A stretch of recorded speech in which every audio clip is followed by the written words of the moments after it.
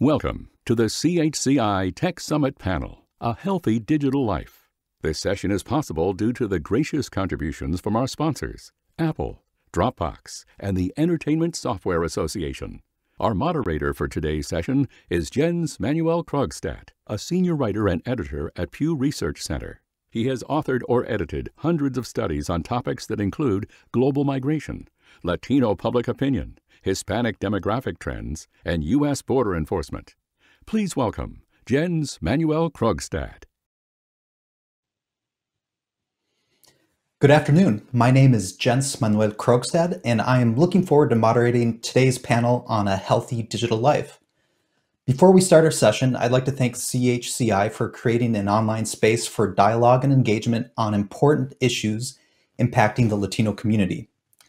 And before we dive into the introduction of the panel of experts, I wanted to lay the groundwork, offer some context about this issue based on some recent reports and research that we published at the Pew Research Center. COVID-19 has highlighted the central role the internet plays in the lives of Americans of all ages, educational levels, and racial and ethnic backgrounds.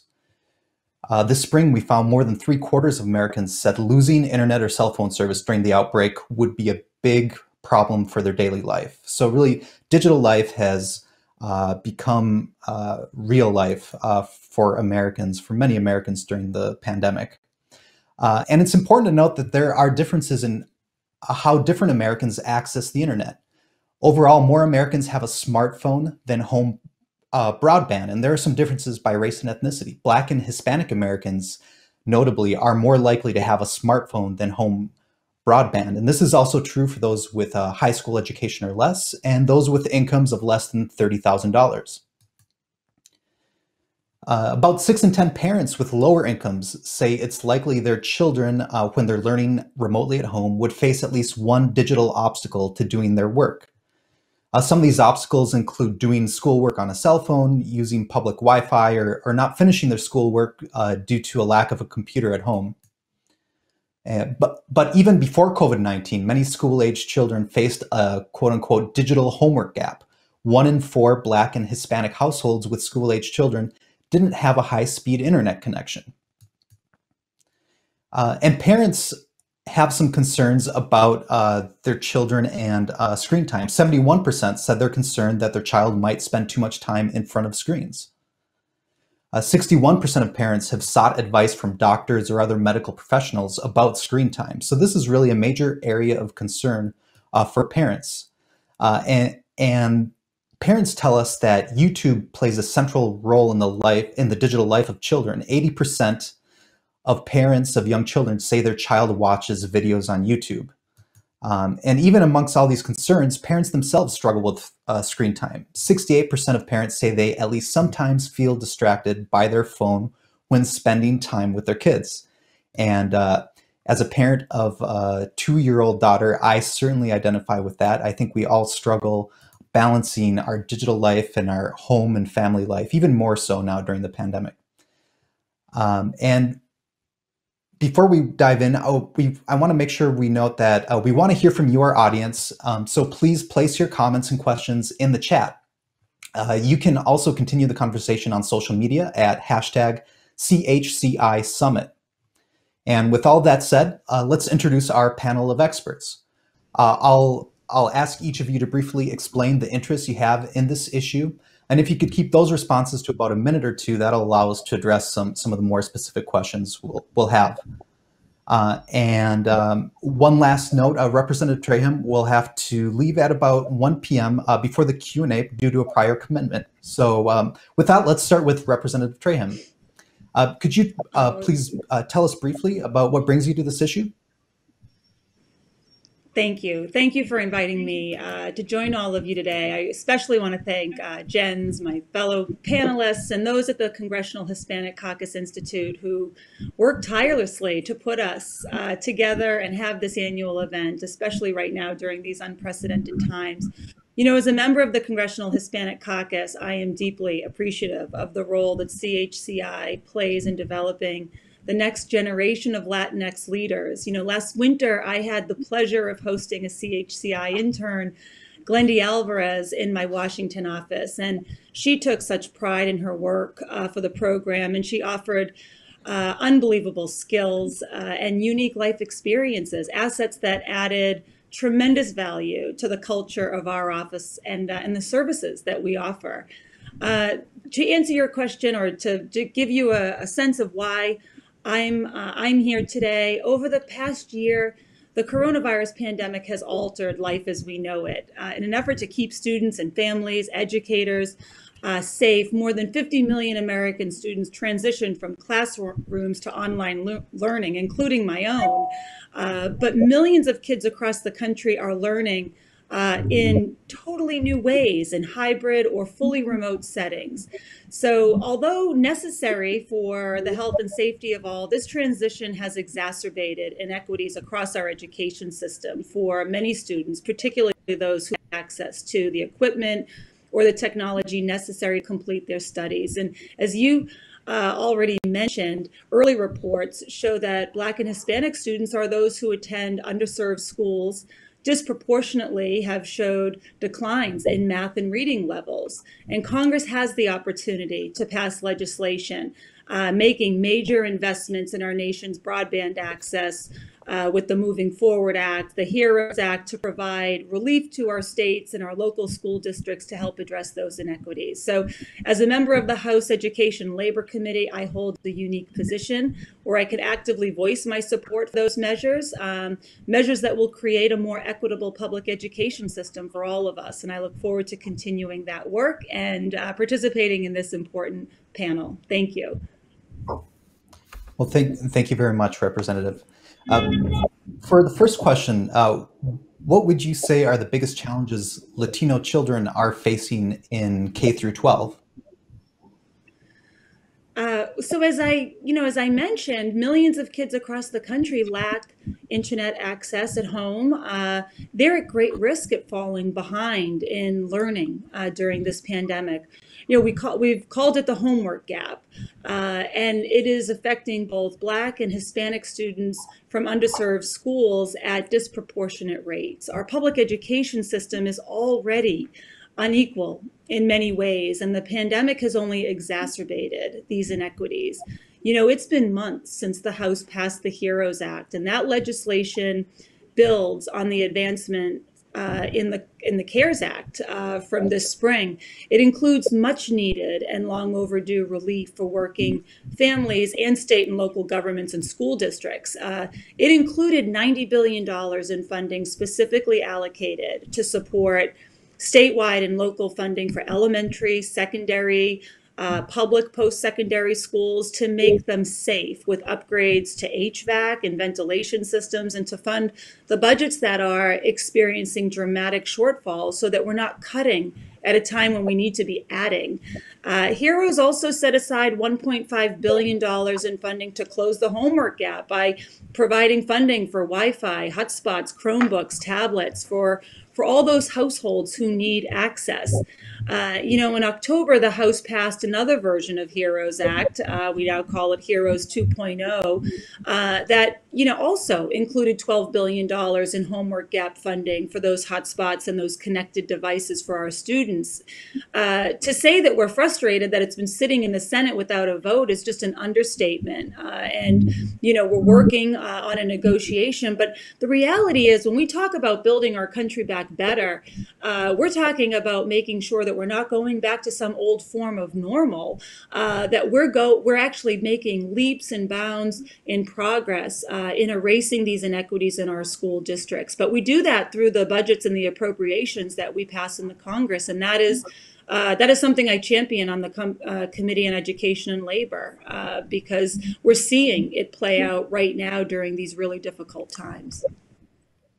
Great, thank you. It's great to hear the steps Congress is taking to address some of these inequities. And one last question for you. What digital strategies should kids and parents think about adopting during this time? Uh, well, I'm not sure I'm a role model for what everybody should be doing. There's no question that right now my kids are in front of a screen more than ever. They're fully remote. They're not in school at all.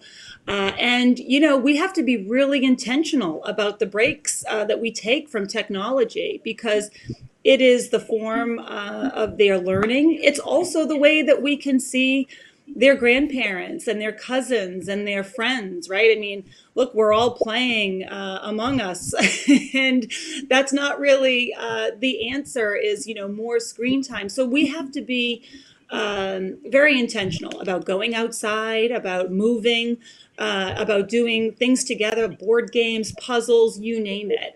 But I do think that we have to show our kids how to be present for, an in-person conversation or an in-person activity, and really show that even though during this time we are often sitting in front of a computer, and like me, I'm telling them to hush because we're all being incredibly mindful that we've all made this migration. We also have to hold up the activities and the things that can sometimes fall by the wayside because we are so focused on our learning and our meeting up with our friends and family. So it's been a struggle, I think, for everyone. But I think the most important thing is that you inject the normal things that we've always done, but maybe have taken for granted into our daily routines.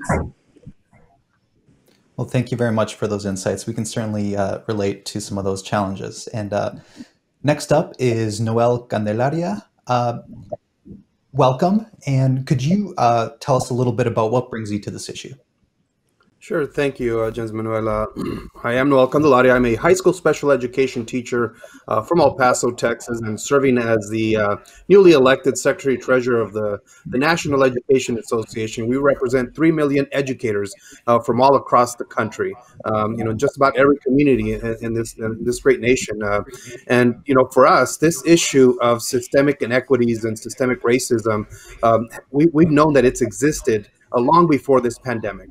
And this pandemic for us is just kind of, unmasked the inequities that we knew already existed, but are now in every, living room, in every bedroom, in every home, across the country. When we are now bringing, what was traditionally, the brick and mortar school where we provided, as much as we could for all of our students to diminish all of those inequities. And now this pandemic has exacerbated and now pushed those inequities directly into the homes of our students and our educators. And we have seen directly the lack of resources, not just, with technology, but just the lack of resources in general that our communities, especially our communities of color, indigenous communities, and Hispanic and Black communities, and how that's impacted them directly during this pandemic. And it's a struggle and issue that, as the National Education Association, working with our state and local affiliates, have been working on for years. To try to diminish and close these gaps that we have known long existed, that now are front and center in front of all of us, especially as we have moved a lot of our classrooms into a remote setting where a lot of our students didn't even have the basics, pencil, paper, crayons to complete some of these assignments, let alone the technology needed to adequately connect with their peers and their teachers and learning outside of the traditional environment. There really are so many challenges facing students today, and I'm wondering if you could speak to some of the challenges students are facing right now regarding digital health and hygiene during this pandemic. I mean, I think, when we think about, the inequities and, we think about how quickly a lot of our districts with very limited resources, back in March, right, when we transitioned to remote classrooms and quickly realized how many students did not have the technology, did not have the access to connect and have adequate bandwidth, because you have families that have multiple students, all within one household trying to connect at the same time, and the issues of bandwidth. And, while a lot of our districts, did tremendous work in trying to, send, for example, mobile hotspots using buses to provide mobile hotspots in the communities, in apartment complexes, and wherever our students were, to try to bring that connection to them because of the lack of infrastructure. We also saw that, the students who were now having to weather the elements. In the summer, late summer, it was the heat. Now we're getting ready to enter, the coldest part of the season. And so, trying to weather these elements, and, the when we think about inequities and the fact that it's still, too many of our students have to rely on those outside, sources, and are going to have to weather storms and don't have access to the internet, when it's most convenient to them, for their learning style. And so, we are not only looking at connectivity issues, access to technology, but we're also looking at, right now, what's happening with schools opening and closing and sending students back and forth, and the social emotional impact that this has had on our students, which is why, as the National Education Association, we've been very, very adamant about, making sure that we want to open our schools when it's safe. Right, and that requires having the resources, like Representative Trahan said. That Heroes 2.0 Act not only provides our districts with the $12 billion that we know is needed to build out infrastructure through the E-rate program that districts know that schools utilize, that is a safe program that can quickly scale up. But we're not only looking at the short term, we're looking at the long term needs of what our students are going to need post this pandemic. I mean, there are so many inequities that we have found right now. But having access to teachers. I mean, we are losing record numbers of teachers at this moment. Who not only have lost their lives, or educators, but are because there is no clear plan on reopening, or making sure that they have the proper personal protection equipment, everything that's needed to safely reopen a school, are choosing to opt out of the profession, right? So we are going to see not just short-term but long-term impacts, and long-term investment that we are going to have to invest in our public school system to make up for this 1 year, because research has shown that it takes 3 years just to close that 1 year of inequities for a student. So we are looking at not just the needs that our students need in hardware, software, making sure that we have the most experienced teachers in every community.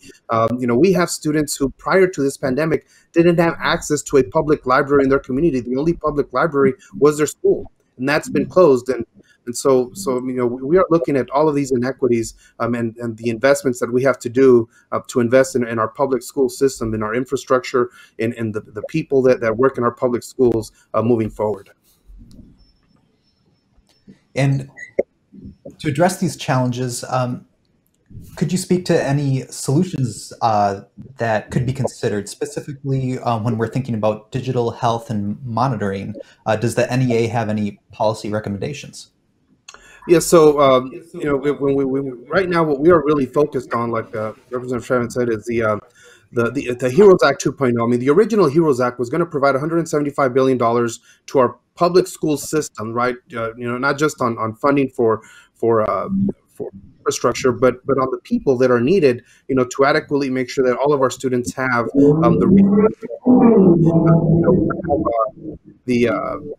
Right now, when we're looking about some of the solutions, if you go to our NEA.org website, we have tons of resources, not just for parents and educators, but for our students, on how to be able to adequately navigate the challenges of being able to meet the needs of all of our students. We have students in special education who currently don't have access to their public school, right? And that requires federal investment to make sure that we have the adequate number of teachers, that we have the buses, to be able to transport them to and from in the most safest, responsible way. For every single one of our students. And so, making sure that all of our communities have the resources that they need is critically important, especially in our Black, Brown, and Indigenous communities who have historically been underfunded. And so, when we are looking at how do we close this gap, right? How do we look at investing in the infrastructure that we know is there, and looking at making sure that every student has access to that quality educator that is going to connect with them, not just digitally, but when we're able to reopen safely, is going to be really important. And that's why we're calling on everyone to contact their senator. because resources are going to be critically important for our school districts to have what they need in order to not only reopen safely, but meet the needs of our students today and moving forward over the next several years. Well, thank you so much for highlighting some of the challenges, the many challenges and disparities that so many of our students face. Next up is Stephen Balcom. And Mr. Balcom, could you explain a little bit about what brings you to this issue? Well, thank you very much, Jens, and thank you also to CHCI for the kind invitation to be with you all today. So I am the founder and CEO of the Family Online Safety Institute. We're an international nonprofit whose mission is to make the online world safer for kids and their families. We operate in what we call the 3 Ps of policy, practices, and parenting. So we pay a lot of attention to the public policies that get generated by our friends on Capitol Hill. We track the FTC, FCC, the White House, etc. But we also keep an eye on what's going on in London and Brussels and Sydney, because this is a global environment in which we and our kids are operating in. We conduct our own research. In fact, we just published some research into parental attitudes and teens' attitudes towards parental controls and online safety tools at our annual conference a couple of weeks ago, which I'd love to talk about. Our second P is industry best practices. So we are a membership organization. We have companies from Apple to Yahoo in the alphabet, if you will, Facebook, Google, Microsoft, and we work behind the scenes with them to up their trust and safety practices. And finally, we have a project called Good Digital Parenting. And the idea behind that is to empower parents to confidently navigate the web with their kids. Notice I use the word confidence. We don't use scary language. We don't try and create fear or whatever. We give them something called the 7 steps to good digital parenting, as well as online safety contracts and tips and tools and resources, and in English and in Spanish, to help them gear themselves up for the very difficult job of parenting in this digital age. And are there any additional details you'd like to share about how parents can confidently navigate the web with their kids? Well, first of all, take a very deep breath. You're not going to get 100% right. It would be pretty good if you got it 51% of the time right. This we've already heard folks refer to screen time, and this is a big issue for kids, and it's a big issue for us adults as well. One thing I would like to do, though, is to suggest that this is a broader issue and that there's a difference between screen time and screen use. I mean, if your child is on their phone or on their laptop talking to their grandparents for a 3/4 of an hour call, that is a fantastic use of their screen. If all they're doing is mindlessly watching video after video, that is probably not such a great use of their screen time. So let's make sure we can separate those two out. The other thing I would say, and something we challenge parents when we talk to them at PTA meetings and community centers, is to be a good digital role model yourself. Show your kids how you can put your phone down at dinner time, how you can give them that one-to-one attention that they crave. The number one complaint we get from kids is that they can't get their parents' attention because they're always on their phone, or dad's always just checking his email. So let's make sure, as Representative Trahan said, make sure they get the board games out, make sure you go outside and give them that kind of attention that they so much want.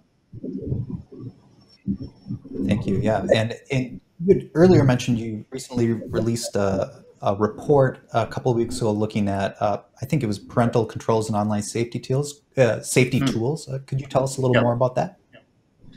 Yeah, it was interesting. We found some generational differences. We found that boomer parents were more concerned with external threats like predators, whereas millennials were far more concerned about behavioral issues like cyberbullying and sexting. And they were also concerned that their kids might be the ones who are acting out online. We also found a big generational difference in terms of who is responsible for keeping kids safe. Twice as many boomers than millennials said that parents were responsible. Millennials thought that industry, government, others also played a role in this overall environment. And I would agree. I think that industry really must step up to provide better tools, easier to find, easier to use. But one thing we also found out was that when we talk to teenagers about parental controls, they absolutely despise them. They hate them. They just think it's literally controlling their behavior. But if you talk to them about online safety tools, the privacy settings, the alerts that they get, the ways in which they can block people, they love those because it empowers them. It gives them agency. So I think it's just a different way to think about this. And particularly as our kids get older, we move them from the more restrictive parental controls into the teen years. We should sit down with them and say, okay, show me how you can keep that Facebook post private. Show me how you can report this bad behavior on TikTok. And we parents might learn a thing or two as well. Yeah, those are some really interesting generational differences. And you've given us a lot to think about. And next up is Allison Vent. Could you tell us a little bit about, and Representative Trahan, if you need to leave, I know we're approaching the 1 p.m. hour. Thank you very much for being here. I really appreciate it. Thank you. Thanks so much. And Allison Vent, could you tell us a little bit about what brings you to this issue? Yeah, absolutely. Thank you so much for having me here and for having Dropbox here. So just to kind of, talk a bit about what brings us to this issue, it's important to just, I think, give a quick overview of what Dropbox does as a company. So we're really focused on cloud storage and collaboration, and it's all about helping users keep their life organized and flowing. And our mission as a company is, to create a more enlightened way of work. And we're really focused on helping people be organized, stay focused, and really get in sync with their teams, with even families and things like that. I think what brings us or brings me to this issue is we actually recently announced Dropbox's long-term remote work strategy, which we're calling Virtual First. And it's really focused on giving employees more flexibility about where they get their individual work done. It means that remote work is actually going to be the primary experience of all employees at Dropbox. Just to be clear, this doesn't mean we're abandoning in-office work altogether. We're actually going to continue to facilitate in-person team gathering and collaboration in what we're calling Dropbox Studios. And prior to COVID-19 and the pandemic, as a company and many other companies were already considering what the future of work would look like because there's just been an increasing desire from employees for more flexibility. But certainly the pandemic really accelerated the conversation around what the future of work would look like. Our aim with this Virtual First strategy is really to break away from the notion of a traditional workday. We have a few practices we're going to be putting into place next year, like core collaboration hours and utilizing nonlinear work days to allow our employees to really work around a schedule that works for them. Thank you. That's fascinating. I know, especially for people who are lucky enough to be able to work remotely, it seems like there are some big changes coming up in the future of work. And what are some of the best business practices that you could talk about, like advanced software updates, password management, things that tools people can use to maintain a safe and secure online life? I think there's a couple of different things that we're certainly considering with the move to Virtual First. So privacy and security is something that is really top of mind for us as a company. And then certainly as we kind of move into primary sort of remote work moving forward for us as well. There are a number of different kinds of tools that we use in terms of kind of overall security, whether it's things like Okta, for example, or we use 1Password, for example, to keep everything really secure. Though moving forward, we're also going to be really focused on different kinds of collaborative kinds of software, whether it's virtual whiteboarding and things of that nature too. So so there's just a lot that we're really considering. But again, privacy and security is something that's really important for us, whether it's for folks that are working at home or that might be working in more collaborative spaces moving forward too. So it's definitely something that's really top of mind. Okay. And just more broadly speaking, are there any other topics or themes you wanted to be sure to touch on? Yeah, I mean, I think, just the overall kind of concept of digital health is something that's really important to us from an employee perspective. And, again, we saw this sort of trend towards remote work start well before the COVID-19 pandemic. And just as a whole, in terms of promoting digital health among our employees, there's a number of different things that we've instituted. So I know there's been a lot of folks on this panel that have talked about sort of the challenges that our parents face and children face, and that's something that we're really focused on at Dropbox. We have a number of parental benefits that we've put in place to support our employees in this, whether it's allowance for things like caregiver support or educational support, mental health support as well. Again, we talked about sort of this notion of collaboration hours, which is really around a specific set period of time on sort of each day to focus on core collaboration. And this does not mean that folks are in kind of back-to-back Zoom meetings, which again, we know is contributing to sort of this exhaustion, this digital exhaustion. But it does mean that, we're really focused on when does it make sense for employees to kind of synchronously collaborate. And so it's really about employees kind of becoming more intentional about when do you need to be available from a synchronous perspective, and then when can you actually do work asynchronously too, which is really, really important. This notion also leads, I talked a bit about this before, nonlinear work days, which is, again, kind of breaking away from a lot of these traditional norms as it relates to work, which typically folks have, kind of worked this 9 to 5 schedule. With core collaboration hours, we're giving more flexibility to employees to actually work in the evenings or early in the morning, kind of what works best for their schedule and their preferences. A couple of other things that we do to really promote kind of digital health and good digital hygiene too is we instituted a program called Unplugged Personal Time Off, which is basically an opt-in program that allows you to really just disconnect from everything digital while you're on vacation.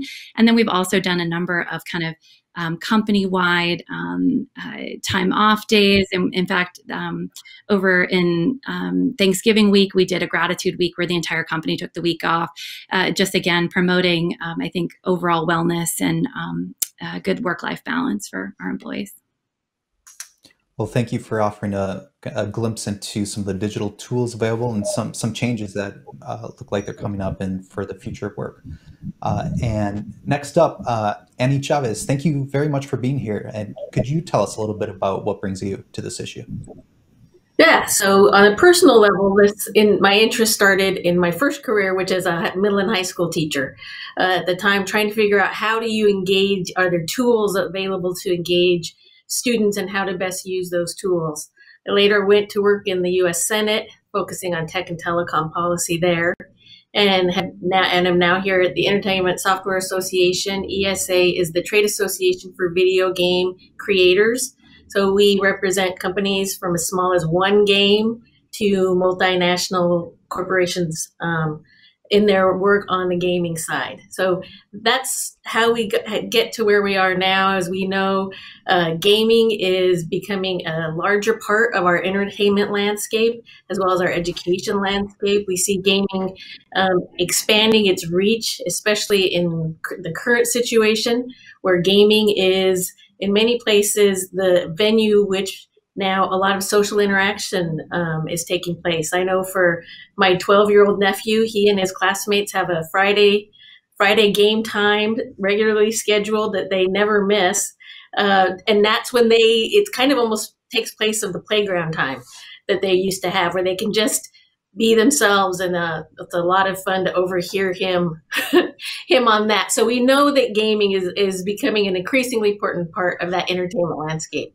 It offers the possibility of directly engaging with new characters, stories, storylines, as well as expanding your social network. You may initially start gaming just by yourself, but we often see those gamers tend to expand into larger or groups online that they enjoy. And so one of the big pieces of what we do here at ESA is ensuring that we're providing gamers and the parents and the adults, the caregivers of gamers, with the tools they need to ensure that the gaming is age appropriate, that they have the tools to manage that time. As Stephen mentioned, for many parents, it's younger kids, you want to be limiting screen time. You want to have the tools to be able to do that. We also provide the sort of framework of how you have conversations about your digital time, your online time, because it's an important part of a well-rounded lifestyle, and that includes getting up, getting out. We all know, as Allison mentioned, back-to-back Zooms. I think everybody is realizing that you don't want to be in front of a screen all day long. It's important to get up, get out, and enjoy nature. So how do parents and those gamers directly, how do they take all that into consideration in order to ensure that they are living a well-rounded lifestyle in which gaming is a fun part of their life? There's more than 15 years of studies about the effects of gaming, and it's generally very positive. We see decreased depression, decreased sense of isolation around gaming, increased creativity, increased social connections. And so that's an important piece of what we do and what we try to ensure that we are providing that information out to gamers and like I say, the adults, the caregivers, and the parents of gamers to create that healthy lifestyle. Yeah, it's fascinating to hear about the intersection of gaming and education and where those things overlap. I was wondering if you could offer parents, especially any tips, anything that they might keep in mind as they're navigating gaming with everything else kids have going on in their lives? Yes, happy to. So the first one I'd like to mention is parentaltools.org, all one word.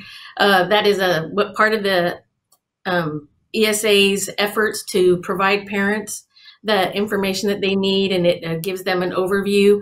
The biggest piece is understanding, especially for the younger gamers, understanding the content and the games that your kids are playing. Engage your kids in those conversations. Sit and watch. If you want to play the game with them, that's awesome. But if it's something where you just spend a few minutes looking over their shoulder, as I mentioned, my 12-year-old nephew, that was kind of my, just happened to be at the house and just sitting over, kind of watching the game as he was interacting with that. Those conversations are critical for parents to have with their kids. We can provide the tools, game makers provide tools, console makers provide tools to limit time, to limit what kind of communication can be had within the game, to limit in-game purchases or other things. But the real tool that you're going to give your kids for now and for the rest of their lives is how do they think about their interaction with gaming? What's enough for you? What kind of games do you want? Do you know, just like we do with kids every day in the real world, online safety? How do you have those conversations with kids? And those conversations need to continue throughout the life of your kids in your home.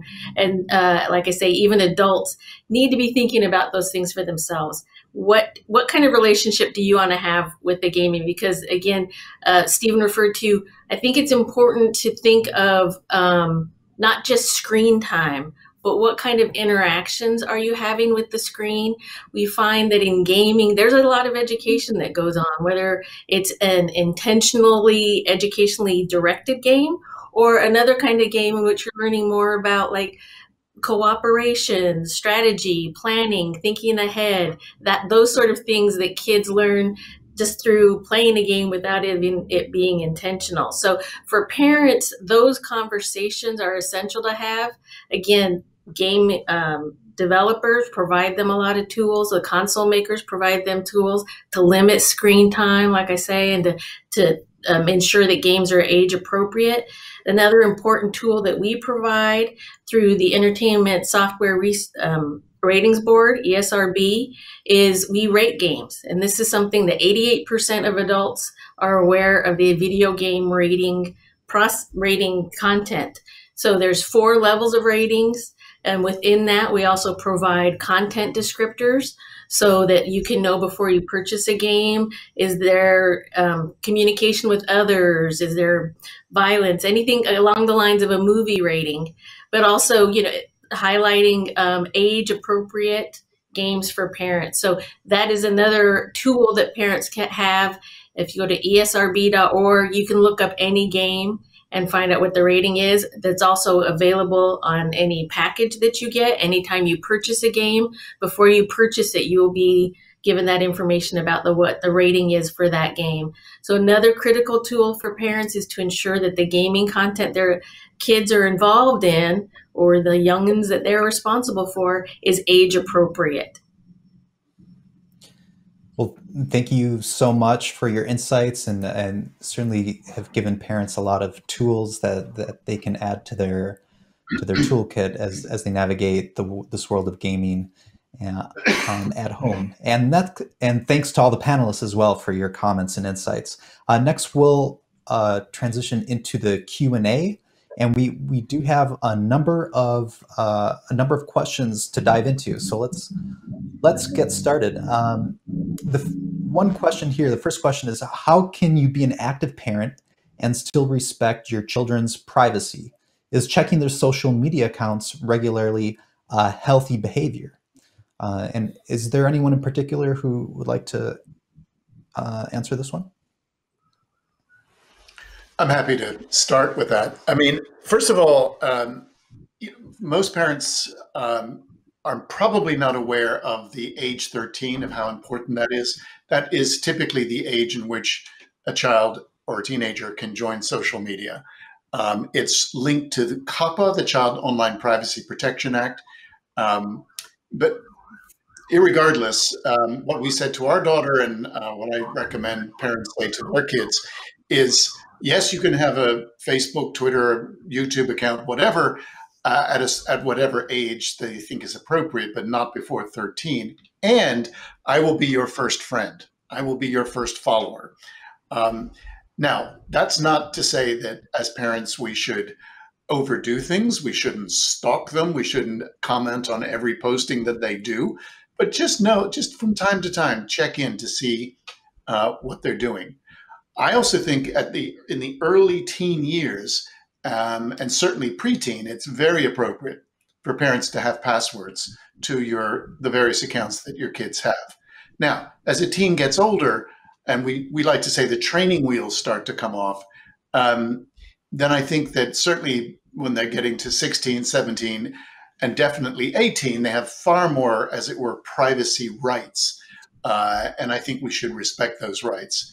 And so, yeah, get involved in your kids' online lives. Play the games that Annie's been describing. They absolutely love to share their online life with you, and particularly if you show an interest. Yeah, that's so interesting to hear that perspective, that kids want to share their lives with the parents. And kind of along these lines, I might as well ask a related question here. And I think this is probably a question a lot of parents have. When should children get phones? At what age? And related to that, at what age do you recommend children get their first social media accounts? How young is too young?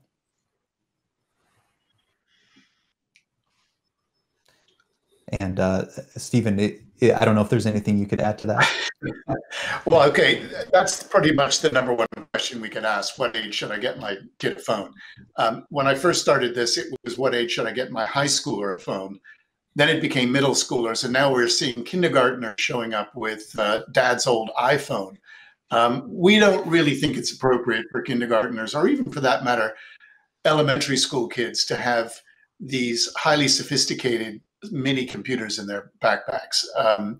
There's quite a number of new digital devices like the Gizmo watch that allows for some very limited texting and phoning and a GPS tracker for the younger set. You know, roughly we're seeing that somewhere in the middle school years is where most kids are getting their first phone. But again, it doesn't have to be the smartphone. You can get them sort of what my daughter used to describe as dumb phones for the younger set. But when you, whatever device it is that you are going to give to your child, make sure that you have, as Annie was describing, have that conversation with them. And maybe that would be a good moment also to set some ground rules that you agree with your children about their use. Do things like create a closet in the house or the apartment that you're in where everyone, including mom and dad, charges their devices overnight. So there's the temptation to take them to bed isn't there. Okay. Now, if I could add, Jens, real quick, as from an education perspective, there are a lot of schools, and I think it's really important for parents to work closely with their schools and their teachers and know what the policies are around phones, you know, in the school. But because I mean, there are a lot of teachers that have been, you know, when a large percentage or the majority of your kids in your that have phones, you know, they have found creative ways to utilize, you know, that technology within the classroom or within home, you know, for, you know, to create different types of games of interaction, you know, which is important. But it's really important for parents to know, you know, what are the policies within my campus, where my child attends, or the district, when it comes to phone use in the school, you know, so that, you know, they don't get a phone and then they come home and they say, well, now I've got to pay a fine or, you know, pick up the phone. It's really important to understand what the parameters are, because the last thing you want is for your child to get a phone, get all excited, and all of a sudden it gets picked up because it was not used appropriately within the school setting, within the confines of what those policies are within the school.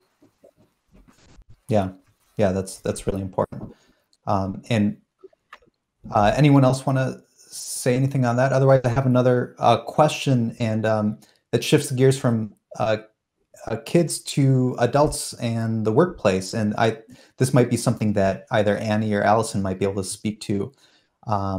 This question is, gaming has become an effective training tool for many organizations in motivating their employees. Has anyone used gaming as a learning tool in their work environment? Allison, anything you might be able to speak to? I can answer this. So we have used kind of the concept around gamification, if that makes sense, for as a learning tool. It's something I would say particular teams and organizations within Dropbox may use more than other teams. For example, like our sales team will use concepts of gamification inside some of their training. It seems to fit well with sort of some of the goals, I would say, of the organization just overall. But it's something that our learning and organizational development team is kind of always considering, especially, again, you know, I mentioned we're going fully remote, moving forward with some exceptions, but that means all of our training it will also be primarily remote. There will be, again, some exceptions to that. So it can be a challenge, definitely, to make virtual training engaging, and it's something that our teams are always considering. And kind of gamifying that training is something that can lead to, I think, extra engagement. But we just want to be really thoughtful about what we're doing. So again, I would say right now we're kind of just piloting it with specific teams inside of our organization, but it's likely something that we'll continue to kind of potentially become more a part of kind of broader training that we're doing, because it can be a really effective tool, especially in terms of retention too. Okay. Annie or anyone else want to add to that?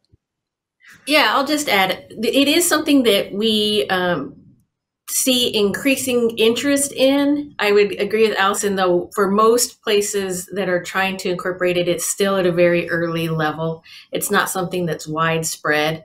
the use of video games in training, not only in the workplace, but we see it, like I mentioned earlier, in education.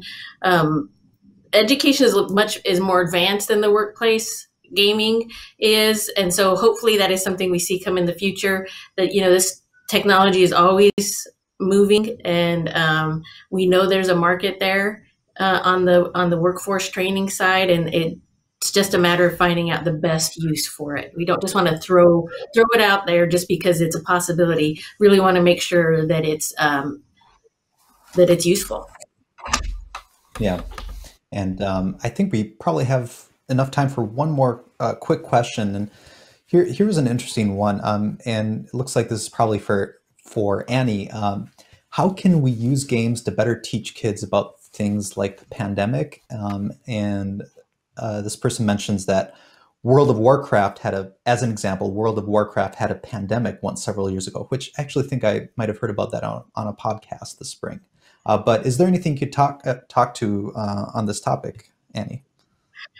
So there are a lot of, I won't say a lot, there are several games that actually use that. If for some of the older folks they may remember Oregon Trail, where the pandemic and famine was actually a piece of that game. So if you want to be specific about it like that, there are games that mostly in other worlds, sort of when you're creating your own world, is this a possibility? Not necessarily pandemic as much as famine and that sort of thing, but there are those out there. There's also, if you're looking, what we have seen is we have a game right now with a game within a game that is mapping the human genome.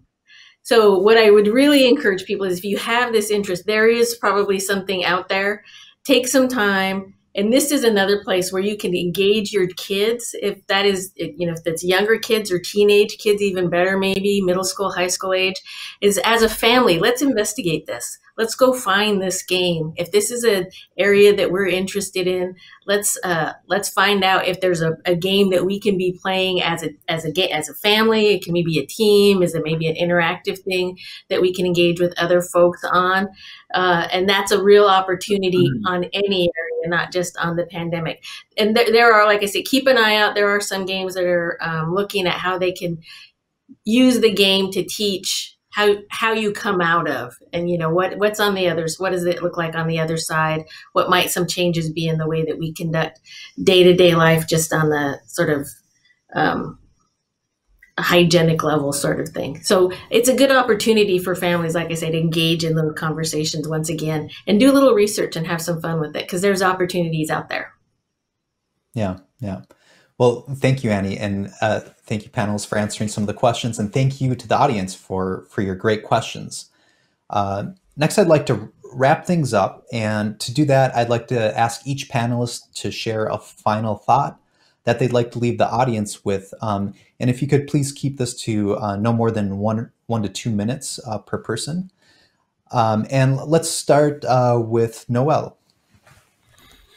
Right. Thank you, Jens Manuel, and thank CHCI for the opportunity to have this important conversation, and how important it is for parents and educators and the community at large and the business community to have these conversations about the resources that are truly needed right now in our communities, especially our Hispanic communities, our communities of color, to be able to connect every single student. One of the cruelest parts of this whole digital divide is that we still have millions of students across our entire K-12 system in higher education who are still not connected as we speak right now. And how important it is for us to contact your members of Congress and contact your state legislatures as they get ready to go into their legislative sessions to provide these desperately needed resources for our public schools. You can go to educatingthroughcrisis.org, which is a site that we created through NEA specifically to help parents navigate and students navigate. What is it that we need to know right now to help support our students, help support our educators, because this is something that is impacting every single one of us, and the future of our nation and being able to close these gaps is going to be critical, that we address them today and in the days to come and in the years to come, to make sure that all of our students truly have that access to a quality public education that they all deserve. So thank you for having me here today. Yeah, thank you. And next up, Stephen, could you offer some final thoughts? Well, let me also offer my thanks, Jens, and to CHCI for having me and my organization represented today. Absolutely, I would have to echo what Noel just said. I mean, it's so critical that we get people connected first and foremost. As more people get connected, though, we also must make sure to educate folks as to the healthy use, a healthy diet, if we will, to learn how to create a balance in their own and their children's online lives. I would urge you to go to fosi.org, FOSI.org, and download in English or in Spanish our 7 steps to good digital parenting. Number one, I would say is, and the most important parental control that exists, is to talk with your kids. Talk with them early, talk with them often, stay engaged. Use the parental controls for the younger kids. Talk about online safety tools as they become teens. And our last step is to be a good digital role model yourself. Don't use your phone as an alarm clock, because guess what? That's the last thing you'll look at before you go to sleep. And before you even get out of bed in the morning, you might be there texting and checking your email. Your kids will watch. They'll do what you do rather than what you tell them to do. So make sure that you can show them how to create that balance in their lives. With that, again, thank you so much for having us be a part of this very important discussion. Thank you. And next up, Allison, could you offer some final thoughts? Yeah, and just to, again, echo, thank you so much for having me here. And I also, just to kind of build off of what both Noel and Stephen said, I think that balance and sort of wellness overall is going to be something that's increasingly important. I briefly touched on this before, but I think this is our new normal. Even as hopefully the conditions from the pandemic continue to improve, and lots of folks may be going back into the office, but it's likely that more flexibility and remote work it's really kind of here to stay in some capacity. And so just would plug just really being thoughtful around how you can create well-being for yourself in terms of what this new kind of work environment looks like as well. I would also suggest, just for some, I think, great tips in terms of how to maintain that work-life balance in a digital, world. And as we move towards more and more remote work, to actually check out our Dropbox blog, which is blog.dropbox.com. And we have what we call our virtual first toolkit on there, with lots of practices around not only how to kind of create the optimal home office space for yourself, but how to think about creating those boundaries and really to promote that work-life balance for yourself in this increasingly remote world. So just would invite all of you to check it out. It's an open resource for any of you. So feel free to take in whatever capacity might make sense for you, even for your families or, the organizations you're a part of. So thanks again. Yeah, thank you. And Andy, if you could offer some final thoughts. I echo everyone else. Thank you to CHCI. This was, I think, a really important forum and important conversation to have. Parting thoughts would be, again, for parents, know what resources are at your fingertips. Look at esrb.org, parentalcontrols.org to find out those resources. And importantly, have these conversations with your kids, have them and your loved ones around your family table. Have them not just once, not just twice, but keep going back to this. Make the discussion around digital health and creating a well-rounded, healthy environment that utilizes the available technology a part of that everyday conversation. So thank you very much. Yeah, thank you. All of you have certainly given me a lot to think about, and I'm sure a lot for our audience to think about. And thanks again.